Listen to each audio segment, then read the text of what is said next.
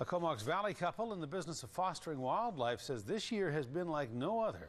The pair has been caring for orphaned and injured deer for more than 2 decades now, and right now they are nursing 14 animals back to health. That's about twice the usual number.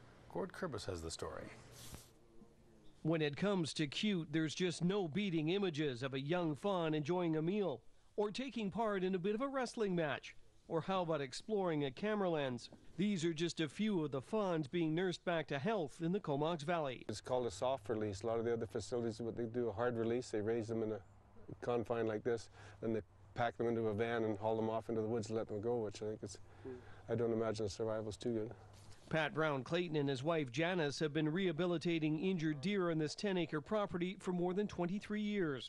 It's an operation the public normally doesn't get to see, but we're being permitted a special look. Some we get direct, but others, most of the ones, we try to keep them separate in a small group, and usually they've been quarantined by somebody else. And then we take them and then the bottle feeding begins. Merville's Mountain Air Avian Rescue Society normally acts as a sort of a first responder whenever deer are in trouble, but the group doesn't have the room or ability to keep fawns for too long. That's why they're sent here. They come to Pat, who has this lovely property where he then gradually puts them from smaller pens to larger pens, and then they finally are integrated with the local herd.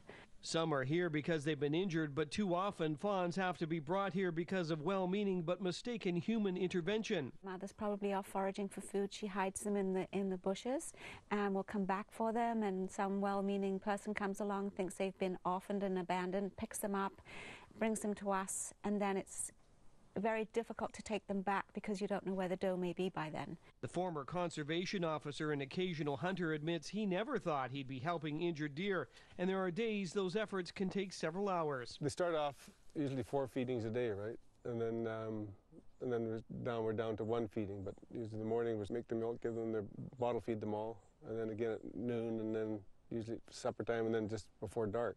Brown-Clayton says he and his wife normally assist around 8 deer each year, but right now they're helping out 14 fawns. Previously, the couple picked up all the expenses, but now they're getting some help. At Mars and North Island Wildlife Recovery, they help out. They do the advertising and stuff like that, and the milk is the expensive one. It runs about $200 a fawn by the time you get them out into the wild. The advice that Brown-Clayton and the avian rescue staff have is to leave fawns you've discovered for at least 24 hours. That way it can be better determined if they really need help or not. In the Comox Valley, Gord Kurbis, A News.